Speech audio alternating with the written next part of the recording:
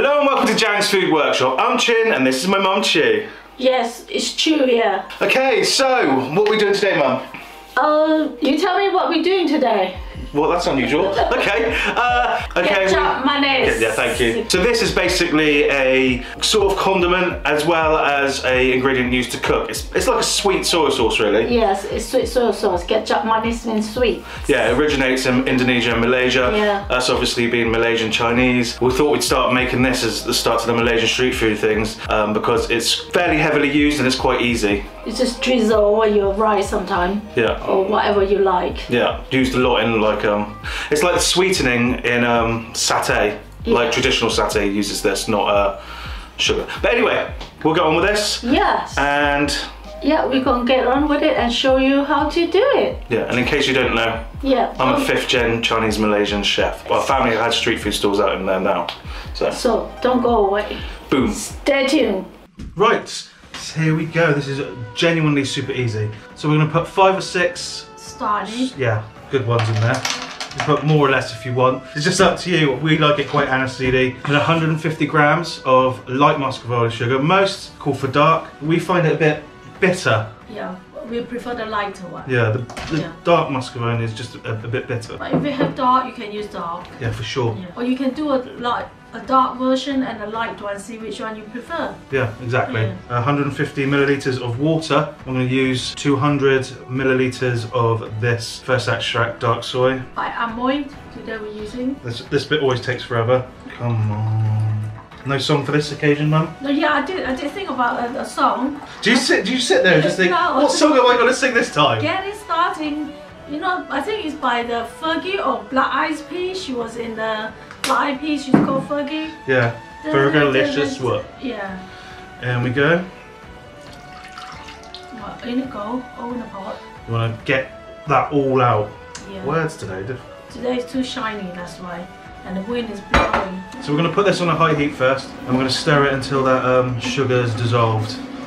This shouldn't take long, 20-25 minutes max. Yeah. It can be difficult to get your eye in though, because when it's hot it will be different consistency than when it is cold. When it's cold it's like treacle-ish but not quite as thick. What would you call it? Like golden syrup? No, that's a bit thick, isn't it? Like honey. A bit runny, isn't it? Well, honey's a bit runny? Yeah. Not unless you get cold and set. Yeah, that's true. It's difficult to describe. Yeah, I don't know why. Because there's so many forms of description, isn't it? There are. Yes. There's so many descriptions. A little bit runny or a little bit thick in between. Yeah, you don't want it to be rock hard. It's got to be pourable. Right, you just let it do its thing. Yeah, let it do its thing. Let it work it. Who's sing that? You sung that right there. I have no idea what song that was before. Yeah, someone had that song. I can't remember. Someone had a song called Work It, Work It, yeah. Work It. I don't. One of you will know. If you know, put it in the comments box, huh? Yeah, huh? It's just nice watching that water and liquid to start boiling, isn't it? I haven't done my hair. There's a pattern in it. It's like you see it through the, what do you call it? Puddle? No. Mud? No, is that? Goggles. Oh, kaleidoscope. Yeah, kaleidoscope. So, that was so close. Kaleidoscope. No, I can't say it now. It's alright. It's not a word you're going to need to know. No. Except for this exact situation. Classic me, I forgot to mention. 1/4 teaspoon of MSG. And that's it.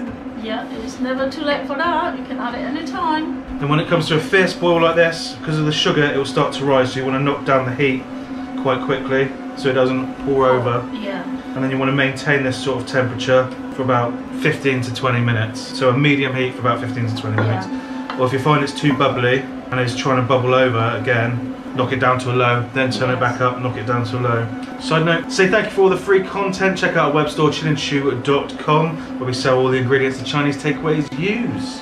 For those who use our webstore, thank you very much for your support. It means a lot, thank you. We do mean it from the bottom of our heart. Yeah. Yes. Sometimes it's quite overwhelming actually. Yeah. Also, we have Patreon as well if you'd like to support us on there. And thank you for all the Patreon. Yeah. Thank you very much. And channel subscribers as well. Yes.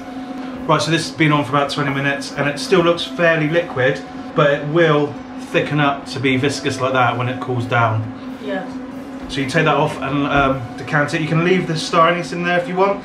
I do, because I like it to diffuse more flavour, but if it's too much for you, by all means take them out. Yes. When it's cooled down, it'll be ready to use. Okay, so here you have it. This is how we would typically use it. This is so quick. Obviously, you can use like packet rice if you want. I'll just fried it leg, put some crispy fried onions in the top, some chilli, drizzled it with this Kecap mayonnaise and a little bit of Maggi sauce. And the way you do this is you use the yolk as almost a bit of a sauce as well. You can taste the sweetness, but it's not sweet. It has a flavour.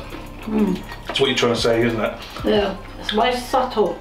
It's like sweet but rich, but like rich with flavour, not rich with like Rich. sickly rich. Yeah.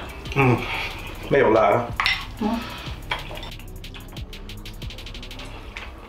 The more the merrier. It's just so good. Yeah.